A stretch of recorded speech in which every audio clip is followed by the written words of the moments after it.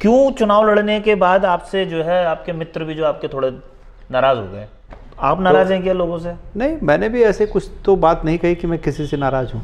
और अगर कहीं वो व्यक्ति नाराज है तो निश्चित रूप में उसके कारण जायज़ होंगे।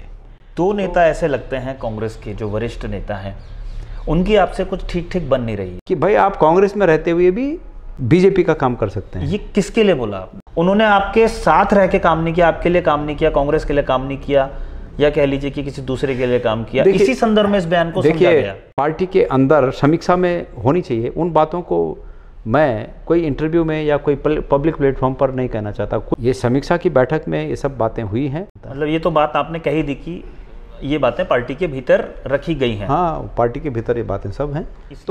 इसलिए यात्रा में आप शामिल नहीं हो पाए? नहीं, यात्रा में शामिल कहाँ नहीं हुआ मैं। यात्रा में शामिल हुआ मैं नहीं, उस लेवल पर यात्रा में शामिल नहीं हुए क्योंकि आपकी कंस्टिट्यूएंसी थी लोकसभा। भाई मैं लीड कर रहा हूँ क्या उसको? वो तो तब बनता है मेरा कि मैं यात्रा को, मुझे जवाबदारी दी जाए कि तुमने स्टार्ट से लास्ट तक रहना है। आपको बुलाया है? नहीं, मतलब समझा मैं आप कैसी बात कर रहे हैं? मैंने बताया ना स्थिति क्या थी, हमने भी दी। आपने मेरा सोशल मीडिया देखा होगा, तो मैंने लोगों का आह्वान किया कि वहाँ आइए सब लोग। फिर वहाँ विवाद क्यों हुआ? कहाँ की बात कर रहे हैं? मेरा, आप वरिष्ठ पत्रकार हैं, कृपया पहले चीज़ों को देख लीजिए, अपने आंखों से देख लीजिए और समझ लीजिए। ऐसा कोई हुआ ही नहीं। आप उस रैली में आप शामिल हुए और उसके बाद जो उत्तराखंड क्रांति दल है उसमें एक टूट हो गई। देखिए, वो उनका दल की बात है, मैं उसमें कुछ नहीं कहना चाहता। अगर ऐसा ही कोई आयोजन बीजेपी करेगी तो उस आयोजन में भी शामिल होने के लिए जाएंगे आप? करे ना बीजेपी। मैं परमेश्वर को याद करके, परमेश्वर की सौगंध के साथ इस बात को कह प्लान भी किया तो नहीं, मतलब ही नहीं है। मैंने कोई प्लान नहीं किया, पर अच्छा काम है, मैं गया। मूल निवास के लिए भी केंद्र का कानून है और स्थायी निवास के लिए भी केंद्र का कानून है। क्यों बेमतलब की बातों में उलझ रहे हैं लोग? लोगों ने ये कह दिया था कि अरे ये राठी हैं, तो मेरे मन में उस दिन की भावना है कि मैं इस राठ शब्द के मतलब को बदल के रखूँगा। मैंने आपको एक बात पहले कही थी और दोबारा आपसे कह रहा हूँ कि कोई प्रश्न पूछने से पहले उस पर रिसर्च कर लिया जाए। नमस्कार, मैं हूं मनमोहन भट्ट।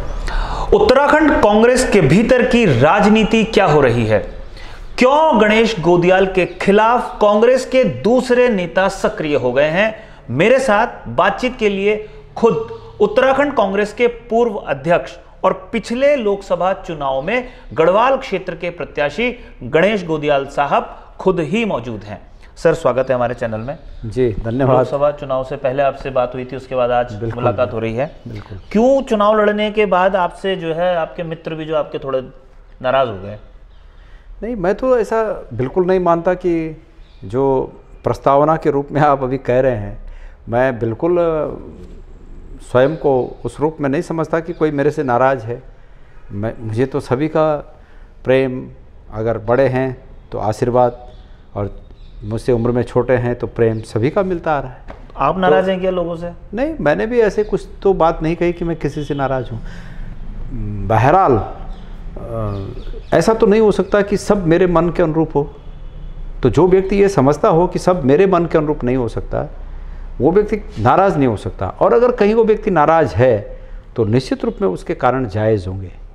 तो मैं ये मानता हूँ कि मैं पहली बात तो नाराज़ नहीं, लेकिन हाँ, हल्का फुल्का अगर कोई बात अगर आप लोग को ऐसी लगी होगी तो निश्चित रूप में उसके बहुत जायज़ कारण होंगे। मुझे दो नेता ऐसे लगते हैं कांग्रेस के जो वरिष्ठ नेता हैं, उनकी आपसे कुछ ठीक ठीक बन नहीं रही है। आपने एक तो सार्वजनिक बयान दिया, क्या, जब आपने कहा कि कांग्रेस के भीतर एक ऐसा स्लीपिंग सेल है जो कांग्रेस प्रत्याशियों को हराने के लिए एक्टिव है। नहीं, ये बयान मेरा नहीं था, आप दोबारा चेक करिए। इसी से मिलता कंटेंट यही था। मेरा बयान ये था, शायद आप उस बयान को इस रूप में प्रस्तुत कर रहे हैं। ये कांग्रेस के एक नेता का बयान जरूर है जो आप कह रहे हैं, पर किसका है मैं नहीं कहूँगा, वो आप खुद सर्च कर लीजिए कि स्लीपिंग सेल शब्द किसके हैं। चलिए, स्लीपिंग सेल नहीं है, लेकिन मैंने ये कहा, मैंने कांग्रेस के लिए नहीं कहा। हाँ। मैंने ईडी पर हमला करते हुए कहा कि ईडी ने, पहले ईडी ये प्रेशर करते थे कि भाई आप बीजेपी में शामिल हो जाइए, लेकिन अब ईडी ने एक नया ऑप्शन तैयार कर लिया कि भाई आप कांग्रेस में रहते हुए भी बीजेपी का काम कर सकते हैं। ये किसके लिए बोला आपने? ये कोई आवश्यक है? ये सारे लोगों ने जो आकलन किया, मेरी बात सुनिए, मेरी बात सुनिए। आकलन कोई कुछ भी करे, ये मेरा जनरल बयान है, ये मेरा जनरल बयान है। और मैंने आपने इतना ही सुना, मैंने आगे ये कहा कि हमारे वरिष्ठ नेताओं को, हाईकमान को और कार्यकर्ताओं को भी इस चीज़ से आगाह रहने की आवश्यकता है कि ईडी अब इस पर भी काम कर रहा है। तो अब कोई भी इसको कैसे मान लेगा कि किसी के खिलाफ कहा। मेरे बयानों को, मेरे बात को समग्र रूप में वर्तमान परिस्थिति में चेक किया जाए कि क्या ये बयान कहीं पर प्रासंगिक है, और अगर है तो इसका संज्ञान लेकर आगे की रणनीति बनाई जाए, और अगर मेरा बयान प्रासंगिक नहीं है तो खारिज कर दिया जाए। ऐसा आकलन किया कई जगह कि आपका जब लोकसभा चुनाव हो रहा था तो हरक सिंह रावत जी प्रचार के लिए नहीं पहुंचे, मतलब एक संदर्भ तो ये, और दूसरा संदर्भ ये कि जो उनकी एक टीम थी हरक सिंह रावत की, एक नेता की इंडिविजुअल टीम होती है, उन्होंने आपके साथ रह के काम नहीं किया, आपके लिए काम नहीं किया, कांग्रेस के लिए काम नहीं किया, या कह लीजिए कि किसी दूसरे के लिए काम किया। इसी संदर्भ में इस बयान को समझा गया। देखिए, एक परिवार में अगर 4-5 लोग हैं तो सभी का मत एक नहीं हो सकता है। कांग्रेस बड़ा परिवार है, और ये बातें हमारी जो बातें हमारे एक पार्टी के अंदर समीक्षा में होनी चाहिए, उन बातों को मैं कोई इंटरव्यू में या कोई पब्लिक प्लेटफॉर्म पर नहीं कहना चाहता। कुछ बातें राजनीति में हैं हम लोग, तो राजनीति में मुझे ये आभास होना चाहिए कि मुझे कहाँ तक क्या कहना चाहिए। बहरहाल ये समीक्षा की बैठक में ये सब बातें हुई हैं, मैं किसी का नाम नहीं लेना चाहता। हर एक व्यक्ति ने अपनी मनसा के अनुरूप काम किया, जिसने पक्ष में किया वो भी हमारा हाईकमान जानता है, जिन्होंने जो नहीं कर पाए किसी कारणवश वो भी हमारा हाईकमान जानता है। मतलब ये तो बात आपने कही दी कि ये बातें पार्टी के भीतर रखी गई हैं। हाँ, पार्टी के भीतर ये बातें सब हैं, पर मेरा ये कहना है कि मेरा किसी से कोई द्वेष नहीं है, न किसी का मेरे से द्वेष है। मुझे नहीं लगता कि किसी का मेरे से द्वेष है, और न मुझे लगता है, न मैं किसी के लिए द्वेष पालता हूँ। देखिए मेरी बात सुनिए, द्वेष पाल की क्या होना है। सभी व्यक्तियों की, चाहे वो नेता हैं, चाहे कार्यकर्ता हैं, वरिष्ठ हैं या जूनियर हैं, सभी की अपनी नैसर्गिक क्षमताएं होती हैं, और उन नैसर्गिक क्षमताओं के अनुरूप सब लोग काम करते हैं। जिसकी क्षमता जितनी होगी उसको कोई दूसरा थोड़ी कम कर सकता है। उस क्षमता को देखते हुए कांग्रेस के दूसरे लोग शायद परेशान हो गए हैं कि आप गढ़वाल में सक्रिय हो गए। नहीं, बिल्कुल लोकसभा चुनाव में देखिए मेरी बात सुनिए, मुझे नहीं लगता कि कोई भी इसमें वो है, किसी को भी कोई असहजता महसूस है। चूंकि मैं गढ़वाल लोकसभा से चुनाव लड़ा हूँ, और गढ़वाल लोकसभा के 14 विधानसभाओं में 2027 में हम एक खुशनुमा रिजल्ट की अपेक्षा कर रहे हैं, हमारे फेवर का अच्छा रिजल्ट आए, तो मैं अपना ये फ़र्ज़ समझता हूँ कि कांग्रेस लीडर के रूप में और एक कांग्रेस का प्रत्याशी होने के नाते, लोकसभा का प्रत्याशी होने के नाते स्वाभाविक रूप में 14 विधानसभाओं में मैं लोगों को कांग्रेस के प्रति कांग्रेस की नीतियों को समझाऊं, कांग्रेस की विचारधारा को समझाऊं, और लोगों को 2027 में आह्वान करूं कि वो कांग्रेस को अपना आशीर्वाद दें। ये मेरा स्वाभाविक फ़र्ज़ है, तो मैं अपने इस फ़र्ज़ को पूरा कर रहा हूं मैं, और वो भी तब जबकि लोग मुझे बुला रहे हैं। भाई मुझे लोकसभा में प्रचार करने के लिए समय बहुत कम मिला, क्योंकि अंतिम समय तक तो दूसरे प्रत्याशी थे जो दौड़ में थे। हम 50 बार सार्वजनिक रूप से कह चुके थे कि यही हमारे प्रत्याशी हैं। अब अंतिम समय में जब मुझे लड़ना पड़ा तो ये स्वाभाविक है कि हमारे सभी कांग्रेस के कार्यकर्ताओं ने बहुत मेहनत की, और उसका परिणाम ये हुआ कि हम पिछली बार की अपेक्षा इस बार 1,60,000 वोट ज़्यादा लाए। लेकिन उसके बावजूद हम जो जीतने की बात है, हम उसमें विजय हासिल नहीं कर पाए। लेकिन लोगों को एक संभावना जगी, कांग्रेस हमारी पार्टी के कार्यकर्ताओं को एक संभावना जगी कि गणेश गोदियाल आगे अगर प्रचार करेंगे तो अच्छा रिजल्ट आएगा। बद्रीनाथ विधानसभा में भी लोगों ने इस बात को कहा कि भाई ठीक है, आप आइए प्रचार करिए। मैं गया, सभी लोगों ने प्रचार किया, और सब लोगों का मिला जुला परिणाम था कि वहाँ हम लोग अच्छे मार्जिन से चुनाव जीते। आज अन्य क्षेत्रों में भी लोग मेरी मांग कर रहे हैं, तो मैं जा रहा हूँ, तो उसमें बुराई क्या है। पर आपका, चूँकि आप पत्रकारिता कर रहे हैं, आपकी हो सकता है कि आपकी दृष्टि इस पॉइंट पर हो कि किसी को ठीक नहीं लग रहा है, या किसी ने अपनी बातें आपसे शेयर की हों कि भाई हमें ठीक नहीं लगा, वो आदमी एक्टिव हो गया, ये वो जाने। नहीं, हमारे से तो किसी ने शेयर नहीं किया, लेकिन एक मोटा आकलन होता है। लेकिन मेरे को नहीं लगता, मुझे नहीं लगता कि कोई मेरे पे कांग्रेस ने एक यात्रा निकाली हरिद्वार से लेकर केदारनाथ तक। जब मैं कांग्रेस शब्द इस्तेमाल करता हूं तो कांग्रेस के प्रदेश अध्यक्ष उस यात्रा को लीड कर रहे थे, तमाम कांग्रेसी दिखाई दे रहे थे। आप गढ़वाल संसदीय सीट से चुनाव लड़े थे, केदारनाथ उसी के अंतर्गत आता है, आप उस यात्रा में एक्टिव नहीं दिखे। इसको हम कैसे समझें, या पब्लिक कैसे समझे आपके क्षेत्र की? नहीं, मैं एक्टिव था, जितने दिन मैं उपलब्ध था उतने दिन मैं एक्टिव था। नहीं, उपलब्ध का मतलब क्या होता है? उपलब्ध का मतलब होना चाहिए उस काम के लिए, तो अगर आपको बुलाया जाएगा। देखिए, जब केदारनाथ धाम को दिल्ली में बनाने की बात हुई तो ये शायद 9 तारीख की बात है या 8 तारीख की बात है, और मैंने 10 तारीख को ही वहाँ पर अपने गांव में ही एक मंदिर में जाकर इसका प्रतिरोध दर्ज किया। हमने 1 घंटे का मौन रखा और उसके बाद 14 तारीख को, उसी महीने की 14 तारीख को हम ऊखीमठ गए। उसके बाद 16 तारीख को हम यहाँ आए और 16 तारीख को मैं यहाँ आया, मैंने प्रेस रखी और प्रेस रखने के बाद माननीय अध्यक्ष जी भी आए उस प्रेस में, वो भी आए और उन्होंने मंच से इसको अनाउंस कर दिया। अब चूँकि वो हमारे अध्यक्ष हैं, उनकी बात रखना हमारा फ़र्ज है और उन्होंने बात रखी तो ठीक है, अच्छी बात है, यात्रा हुई, सभी ठीक हुआ।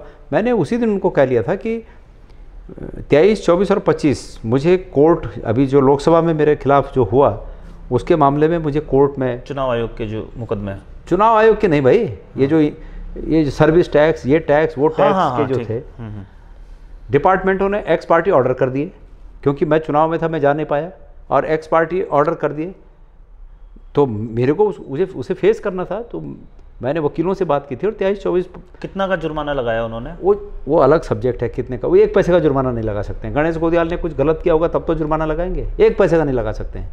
फिर क्या आदेश क्या हुआ? उन्होंने फिक्स किया है ना। हाँ, मैं उसको आदेश क्या फिक्स हुआ ये तो बता दीजिए। उन्होंने आदेश ये फिक्स किया कि जो चीज़ें मैंने की नहीं है वो चीज़ें कि भाई ये तुमने की हैं और तुम्हारा टैक्स बनता है। जैसे मैं सरकारी कॉन्ट्रैक्टर था, सरकारी कॉन्ट्रैक्ट में जो सरकारी काम होते हैं, सरकारी कामों में सर्विस टैक्स एप्लीकेबल नहीं था उस समय और था भी, तो मैंने सरकार को यदि चार्ज किया है सर्विस टैक्स और नहीं भरा है तो तब मैं भरने का भागी बनता हूँ।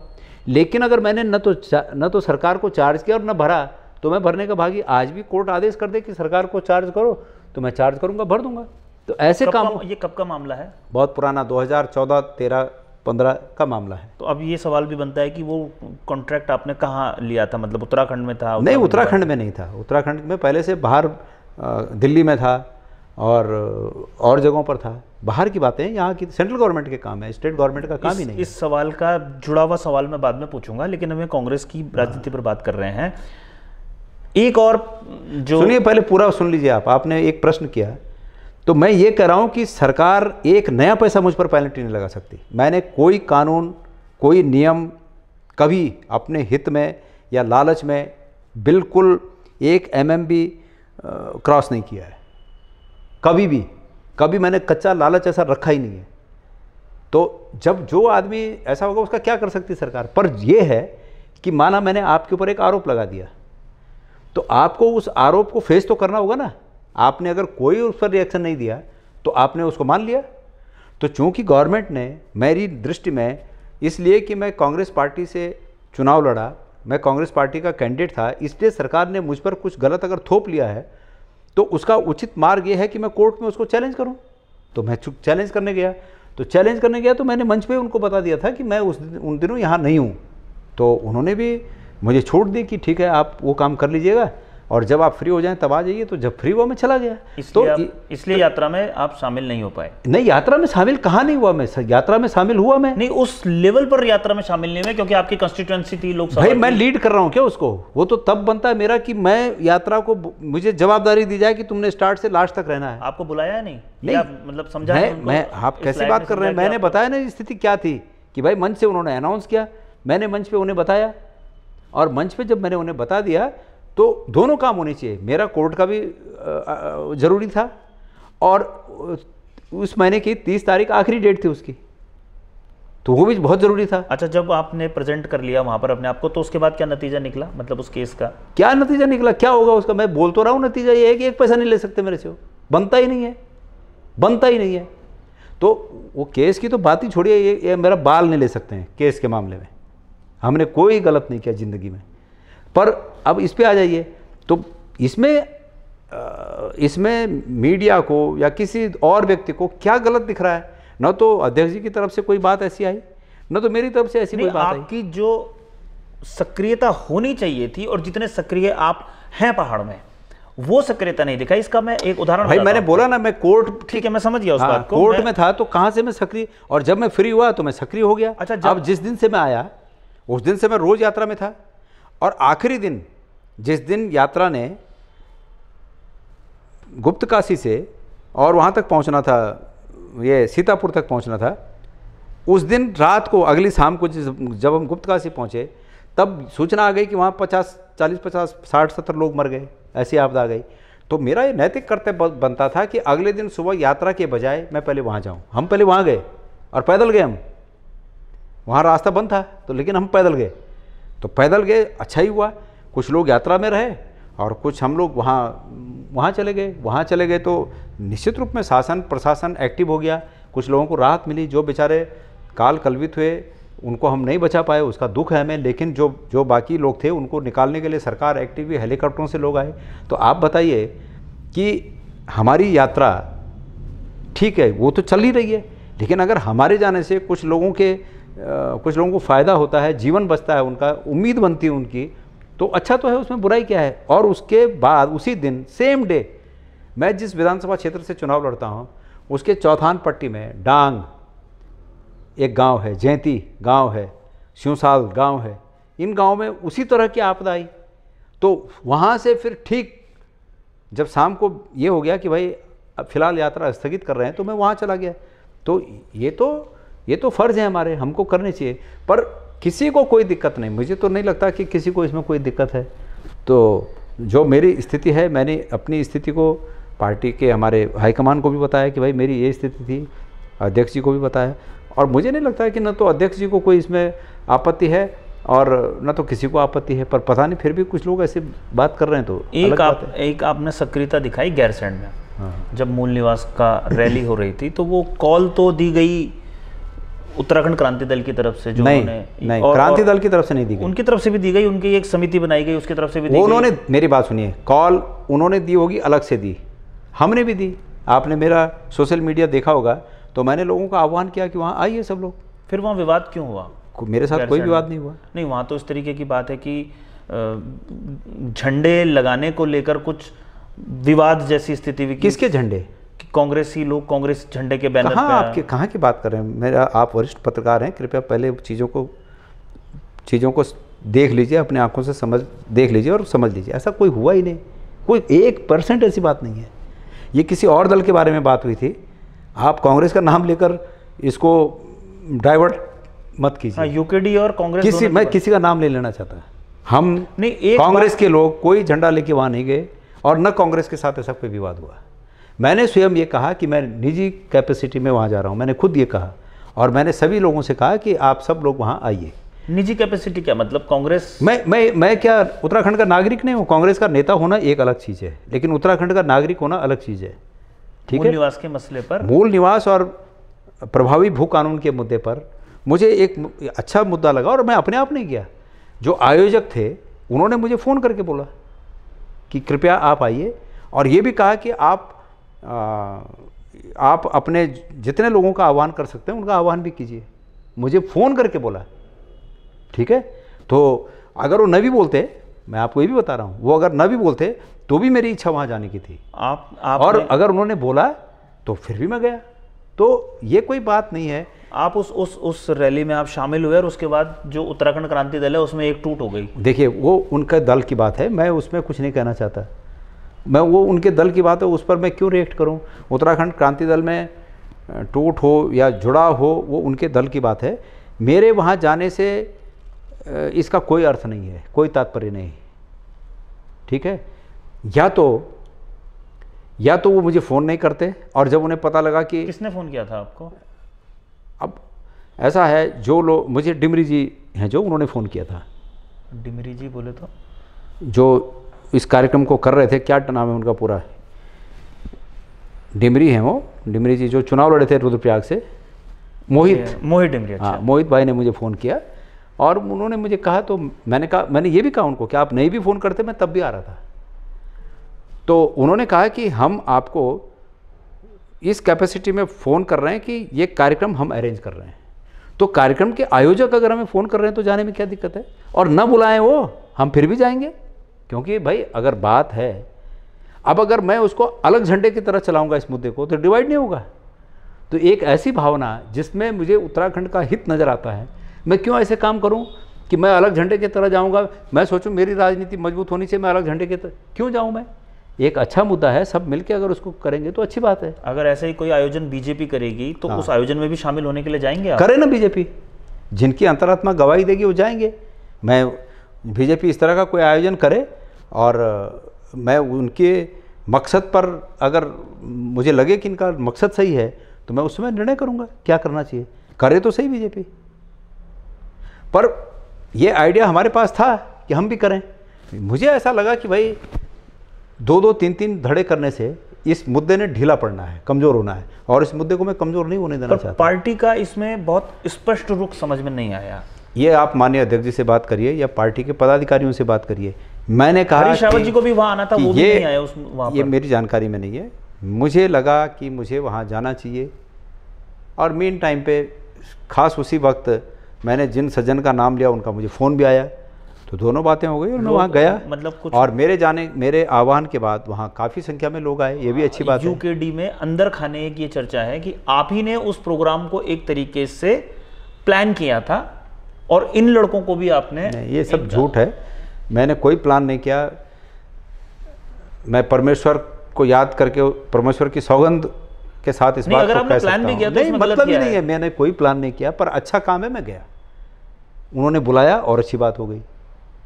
आगे से भी यही है, बुलाएंगे और अच्छा काम होगा तो हम जाएंगे, नहीं हमको लगेगा ठीक नहीं है या हमको लगेगा कि अच्छे काम, मतलब भू कानून और मूल निवास पर अगर पहाड़ में कोई बात होगी तो आप वहां जाएंगे, उस अच्छे काम के लिए आपका समर्थन रहेगा। बिल्कुल। और दूसरी बात है, लोगों को मूल निवास के प्रति मतलब लोगों के मन में भ्रम पैदा किए जा रहे हैं। इसमें किसी को अहित नहीं है, किसी का अहित नहीं है मूल निवास पे। मूल निवास जो पहाड़ का व्यक्ति है वो भी मूल निवास का हकदार है, और जो उधम सिंह नगर और हरिद्वार के नागरिक हैं वो भी मूल निवास के अधिकारी हैं, क्योंकि उनके भी अतीत से लेकर अब तक पूर्वज यहीं तो रहते आ रहे हैं, यहीं के हैं, पर मूल निवासी हैं। अब तो गोदियाल साहब, अब तो मूल निवास और स्थायी निवास के बीच का वो हो गया है। देखिए, मैं बहुत स्पष्ट कर दूं आपको, मूल निवास का मतलब ये है, मूल निवास के लिए भी केंद्र का कानून है और स्थायी निवास के लिए भी केंद्र का कानून है। क्यों बेमतलब की बातों में उलझ रहे हैं लोग? मूल निवास के लिए ये कानून है, जब डिवाइडेशन हुआ, भारत और पाकिस्तान अलग अलग हुआ, और हाँ, इस बात से सभी लोग वाकिफ़ हैं कि बड़ी संख्या में शरणार्थी यहाँ आए, और डिवाइडेशन इस आधार पर हुआ कि जो नागरिक भारत का उस समय का, मतलब 1947, 15 अगस्त 1947 के पूर्व के भारत का जो नागरिक भारत या पाकिस्तान जहाँ बसना चाहेगा वो अपनी मर्ज़ी के हिसाब से वहाँ बस सकता है। तो तमाम लोग हमारे यहाँ आए, और चूंकि वो लोग जहाँ जहाँ पर बसे उनके पास ये संकट था कि भाई वो कहाँ के मूल निवासी हैं, उनके पास ये संकट था। तो केंद्रीय स्तर पर एक कानून बना, राष्ट्रपति ने उस कानून पर हस्ताक्षर किए, उनके हस्ताक्षर से ये जारी हुआ ये आदेश कि कोई एक डेट फिक्स हुई सन 1950 की, कि इस डेट को सन 1950 को जो व्यक्ति जहाँ पर है वो वहाँ का मूल निवासी है। तो वो कानून है, हम उसका समर्थन करते हैं। और स्थायी निवास के लिए भी केंद्र का कानून है। स्थायी निवास के लिए केंद्र का एक कानून है, जैसे कोई व्यक्ति कहीं रहता है, दिल्ली रहता है, अब दिल्ली प्रदेश की सेवाओं में वो वहाँ की सेवाओं के लिए अप्लाई करने का अधिकारी है या नहीं है, इसके लिए कानून है, अम्ब्रेला लॉ है जो केंद्र का है, वो सब राज्यों पे लागू होता है कि किसी व्यक्ति को अगर कहीं किसी स्थान में किसी राज्य में निवास करते हुए 20 साल हो गए और उसका लीगल प्रमाण उसके पास है, आधिकारिक रूप में वो प्रमाणित कर देता है कि मैं यहाँ का, तो वो वहाँ का स्थायी निवासी कहलाने का हकदार है, उसका वहाँ का। अब उत्तराखंड में क्या हुआ? उत्तराखंड में ये हुआ कि समय समय पर सरकार ने कुछ चंद लोगों को फायदा पहुंचाने के लिए इसमें ढील दी। किन सरकारों ने ढील दी? एक ढील ये तो जांच का विषय है। एक सरकार, मेरी बात सुनिए, मैं कांग्रेस और बीजेपी में नहीं पढ़ना चाहता। मैंने कहा ना, मैं अगर गैरसैंण गया तो मैं इस नाते नहीं गया कि मैं कांग्रेसी हूँ, मैं उत्तराखंड का नागरिक हूँ, इस नाते गया। जिसने भी किया, अगर हमारे अतीत में मेरे दादा ने कोई गलती कर दी तो इसका मतलब ये थोड़ी है कि मैं भी गलती करूं या मेरे दादाजी की गलती को मैं सही मानूं कि मेरे दादाजी ने, मेरे दादा थे इसलिए वो सही किया। हम इस जिद में पड़ते ही नहीं है। हम ये कह रहे हैं कि बीती ताई बिसारी के आगे की सुध ले, आगे ठीक करिए इसको अगर गलत हुआ है। अभी मैं आपको उदाहरण दूं, उत्तराखंड में करीब 700 सीटें हैं मेडिकल की, 700 सीटें। अधिकांश बच्चों के ये आरोप हैं कि साहब बाहर के प्रदेश के लोगों ने मतलब ढील के आधार पर स्थायी निवास बना दिया और हम पीछे हो गए। तो भाई क्या इनकी लड़ाई न लड़े हम? हमें सबको पार्टी के बंधनों से भी ऊपर उठकर राज्य के हित के लिए और राज्य के नागरिकों के हित के लिए जहाँ पर आवश्यक हो दलगत भावनाओं से ऊपर उठकर एक होना पड़ेगा। लोग हमसे ये उम्मीद करते हैं, लोग हमसे ये उम्मीद नहीं करते हैं कि तुम पार्टी के बंधनों में बंध के हमारे हितों की अंत्येष्टि कर दो, हमारे हितों को ख़त्म कर दो। ये उम्मीद नहीं करते हैं लोग हमसे। ये उम्मीद नहीं करते हैं कि तुम अपने पार्टी के बने रहो लेकिन हमारे हितों को छोड़ दो। ये नहीं, लोग बोलते हैं पार्टी के हित अपनी जगह हैं लेकिन हमारे हित सर्वोपरि हैं। और हम किसके प्रति जवाबदेह हैं? मैंने बहुत स्पष्ट रूप से कहा है कि मैं सबसे पहले प्रदेश के लोगों के लिए जवाबदेह हूँ और उसके पश्चात पार्टी के लिए जवाबदेह हूँ। तो दोनों बातें मेरी स्पष्ट हैं। कोई खुश हो, कोई नाराज़ हो, कोई बात नहीं है। कोई खुश होंगे तो निश्चित रूप में मुझे फ़ायदा भी होगा, कोई नाराज़ होंगे तो मुझे भी उसका नुकसान होगा। पर नुकसान और फ़ायदे के लिए नीतियाँ नहीं छोड़ी जाती हैं। एक मेरा आखिरी सवाल आपसे ये है, कई लोगों से हमने बात करी, कुछ जब चुनाव हो रहा था उस दौरान भी स्थानीय और बाहरी का मुद्दा रहा, मतलब इलेक्शन का एक बड़ा मुद्दा वो भी था। दोनों लोगों के लिए, आपके लिए भी और बलूनी जी के लिए भी, लोगों ने कहा कि ये हैं भले ही उत्तराखंड के मूल निवासी, पौड़ी गढ़वाल के मूल निवासी, लेकिन दोनों की कर्मस्थली अलग अलग रही है। एक नया टर्म डेवलप किया जिसको पॉलिटिकल टूरिस्ट कहा गया। आपके लिए भी वो संदर्भ इस्तेमाल किया कि आप इस्टेब्लिश्ड कहीं और हैं, काम धंधा कर्मस्थली कहीं और है, और उत्तराखंड बनने के बाद उत्तराखंड की राजनीति कर रहे हैं। जब जब पदाधिकारी होते हैं, जब जब सरकार में होते हैं, तब तब यहाँ होते हैं, अदरवाइज यहाँ से चले जाते हैं, टूरिस्ट की तरह आप आते हैं। मैंने आपको एक बात पहले कही थी और दोबारा आपसे कह रहा हूँ कि कोई प्रश्न पूछने से पहले उस पर रिसर्च कर लिया जाए कि मेरा कितना दिन कहाँ गुजरता है। मैंने मेरी रिसर्च नहीं, लोगों के ये आप पर नहीं, आरोप अगर लोगों ने ये कहा है तो आपको रिसर्च करनी चाहिए ये प्रश्न पूछने से पहले। और जिन लोगों ने भी आपसे कहा, मुझे उनका आता पता पूछने की ज़रूरत नहीं है। शायद वो लोग या तो अपने आंखें बंद किए हुए हैं, पिछले 20 सालों से अपनी नज़रें बंद किए हुए हैं, और या तो वो राजनीतिक दुर्भावना से प्रेरित हैं। मैं ये नहीं कहता कि मैं राजनीति में हूँ तो मतलब मैं ये नहीं कहता कि मैं ही अच्छा हूँ दूसरे अच्छे नहीं हैं, लेकिन ये बाहरी और अंदर का किसने, क्या मेरा कोई बयान है ऐसा? आपको याद होगा, पता नहीं आप थे उस दिन या कौन था, मेरा इंटरव्यू ले रहा था, उन्होंने जब बलूनी जी के बारे में ये बात कही तो मैंने ये भी कहा कि भाई उनको इस रूप में कम नहीं आंका जाना चाहिए कि वो दिल्ली में रहते हैं। और अभी तो मैंने इस बीच फिर कहा ये बात, क्योंकि मैं गढ़वाल में घूम रहा था तो लोगों ने कहा कि देखो आप ही दिख रहे हो और जिनको हमने जिताया वो तो नहीं दिख रहे हैं। मैंने कहा ये गलत है, आप ये मत कहिए, आप उनसे ये उम्मीद मत पालिए कि वो यहीं दिखें, वो यहाँ भी दिखें, लेकिन आप उनसे ये उम्मीद पालिए कि जिस मकसद से, जिस अपेक्षा से आपने उन्हें जिताया है वो उन कामों को पूरा करें। और चूँकि मैं नहीं हूँ वहाँ, मैं हारा हुआ हूँ, मैं संसद में नहीं हूँ, इसलिए मैं ज़्यादा समय आपके बीच दे रहा हूँ। तो ये महत्वपूर्ण नहीं है बिल्कुल। जिस आदमी ने भी ये कहा हो, मैं समझता हूँ उनकी सोच काफ़ी हल्की होगी। मैं कब गया बम्बई?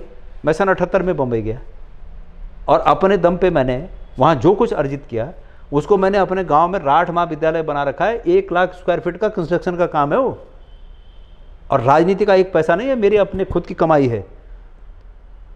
और वो भी इसलिए है कि मैं जज्बाती व्यक्ति हूँ, इमोशनल व्यक्ति हूँ।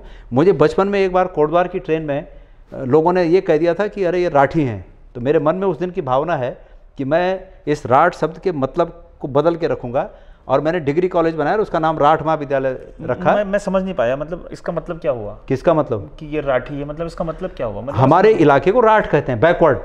अच्छा, बैकवर्ड। राठ का मतलब बैकवर्ड था। अच्छा, तो आप भले नहीं समझ पा रहे हैं लेकिन आपके दर्शक बखूबी समझ रहे हैं मैं क्या कह रहा हूँ। तो राठ शब्द से हमको उपेक्षित किया जाता था, मतलब चिढ़ाया जाता था। तो एक दिन ट्रेन में एक मेरे साथ किसी का वाकया हो गया था। किसी नजीमाबाद में एक वहीं की कोई मैडम थी यात्री, उनका मेरे से हो गया था ज़बरदस्ती उठ गई सीट से करके। तो हमारे बाकी लोगों ने कहा अरे ये राठी हैं, खतरनाक हैं। मेरा उस दिन का संकल्प है कि मैं इस राठ शब्द के अर्थ को बदल दूंगा। और मैं उत्तराखंड बनने से पहले गाँव आया, ऐसा तो नहीं कि मैं उत्तराखंड बनने के बाद आया। उत्तराखंड बनने के पहले मैंने डेयरी फार्म बनाया। उत्तराखंड बनने के पहले मैंने राठ महाविद्यालय की स्थापना की शुरुआत कर दी थी। और मैंने उस कॉलेज का नाम राठ महाविद्यालय रखा। और आज भी तमाम प्रदेश के तमाम इलाकों के बच्चे, अभी मैं चमोली रुद्रप्रयाग गया था, बतेरे लोगों ने कहा सर हम राठ महाविद्यालय से पढ़े। मेरे मन को सुकून मिलता है कि इनकी डिग्री में राठ लिखा हुआ है। मतलब राठ जिसको लोग पिछड़ा क्षेत्र मानते थे, जिसको लोग फोहड़ मानते थे, जिसको लोग उपेक्षित मानते थे, आज उस शब्द के साथ इनके जीवन यापन का वो साधन बन गया, इनके ज्ञान का वो मार्ग बन गया। मुझे खुशी होती है इस बात की। तो जो लोग मुझ पर ये आरोप लगा रहे होंगे, राजनीतिक बस लगा रहे होंगे या उनकी जानकारी नहीं होगी, जो भी हो, ये पहले मेरे अतीत और वर्तमान के बारे में रिसर्च कर लें, पता कर लें। और तब जहाँ तक बलूनी जी की बात है, मैंने तो चुनाव में कहीं नहीं कहा हाँ ये एक चलाओ, आज भी चल रहा है। मैं कहीं जाता हूँ, मैं परसों एक कार्यक्रम में गया था, यहाँ था वो कार्यक्रम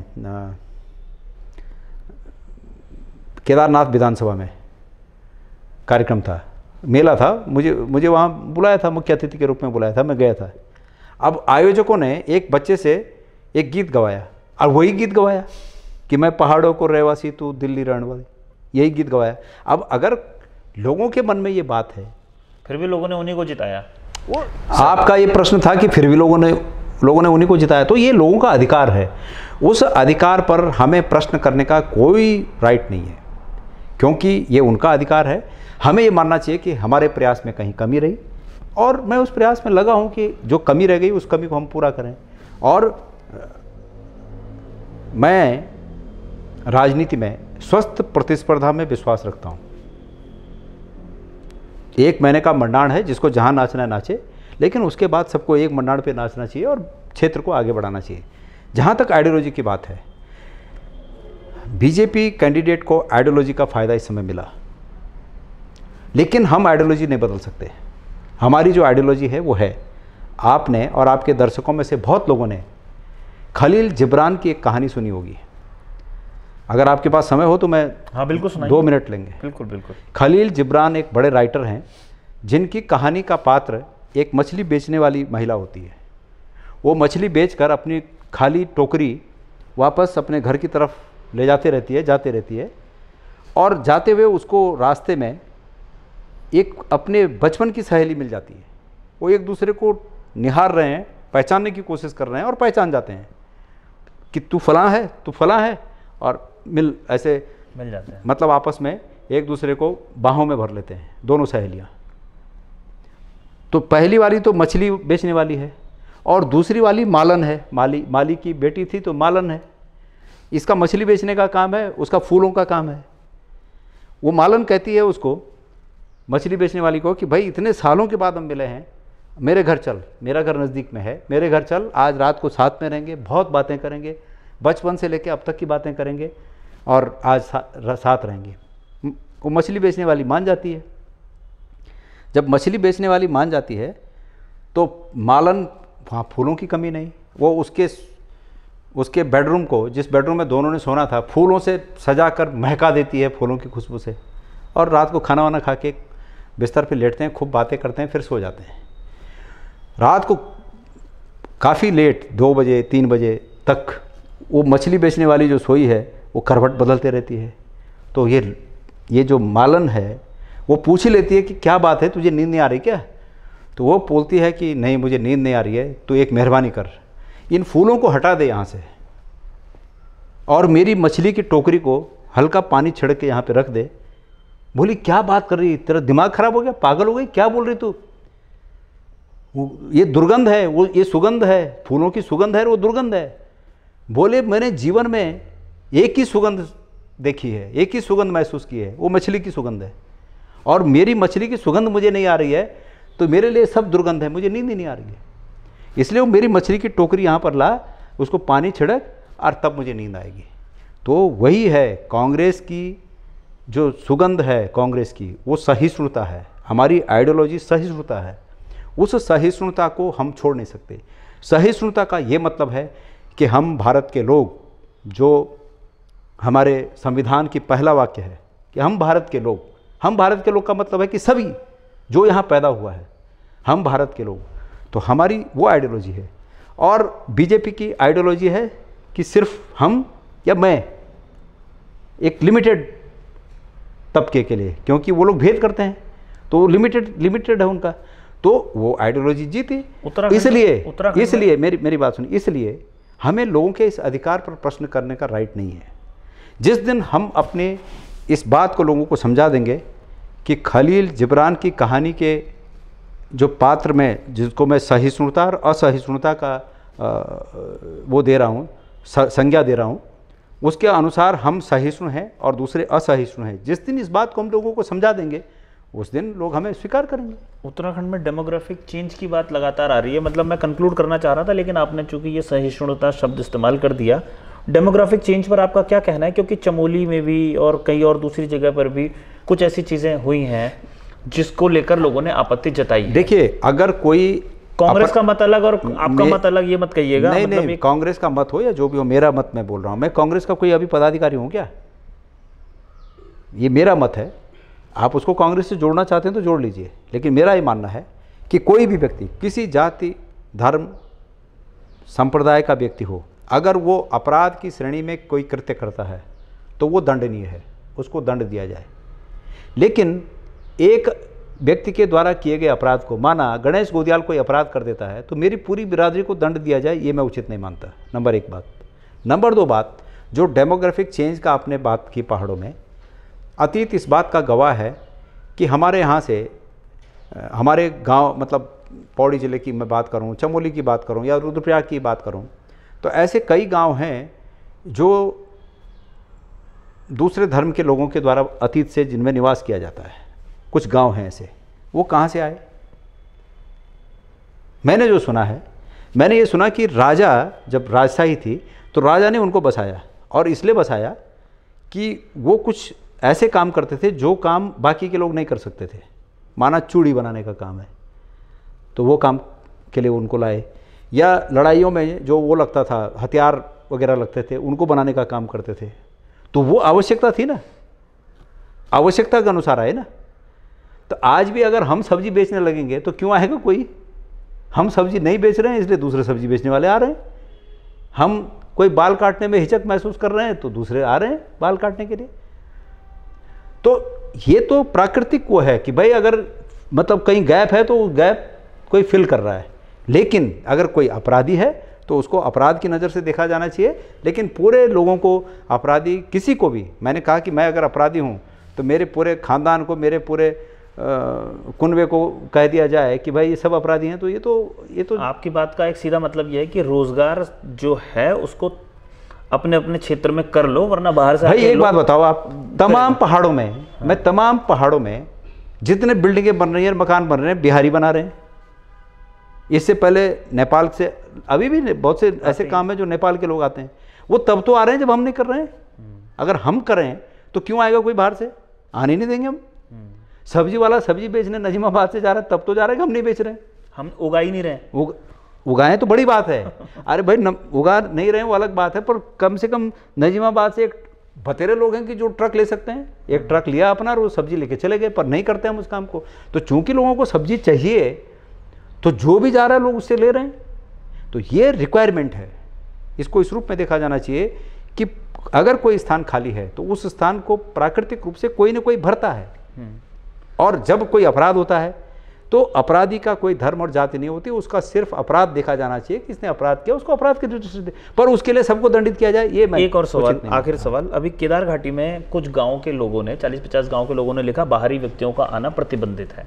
उस पर कैसे रिएक्ट करेंगे? मुझे जानकारी नहीं, लेकिन अगर लिखा, ऐसा तो संभव नहीं, अगर लिखा होगा, मैं बोल रहा हूँ ना, अगर ऐसा लिखा होगा तो उसके पीछे भी कोई राजनीति होगी।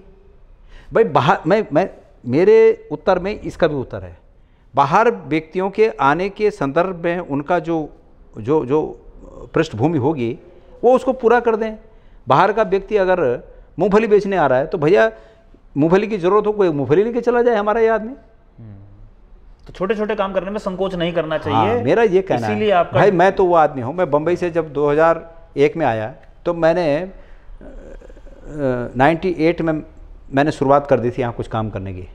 तो 98 में मैंने एक बड़ी ज़मीन ली अपने गांव से थोड़ा आगे, जहाँ मेरा डेयरी फार्म था, और 2000 में मैंने उसको खोदा बंजरों को और आलू बोए।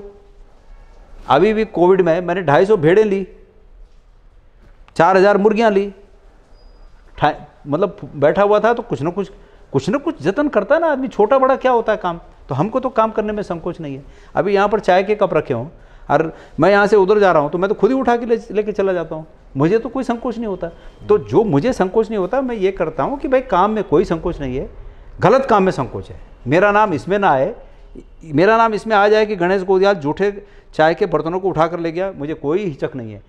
मुझे हिचक इसमें है कि गणेश गोदियाल का नाम कहीं ऐसे काम में न जुड़े कि जिससे मुझे शर्म महसूस हो, ये होना चाहिए। चलिए, बहुत बहुत धन्यवाद सर हमसे बातचीत करने के लिए। धन्यवाद आपका। तो गणेश गोदियाल साहब ने बहुत बेबाक अंदाज में बात करी, कांग्रेस की अंदरूनी राजनीति की भी बात करी और साथ साथ बात यह भी करी कि पहाड़ों में जो डेमोग्राफिक चेंज की बात हो रही है उसको कैसे रोका जा सकता है। अगर पहाड़ के लोग खुद ही अपने लिए आवश्यकताओं की पूर्ति करने का साधन खोज ले तो शायद डेमोग्राफिक बदलाव पहाड़ों में ना हो। अभी के लिए साथियों इतना ही, अगली किसी विशेष रिपोर्ट में आपके सामने हम फिर से हाजिर होंगे। तब तक इजाजत दीजिए, नमस्कार।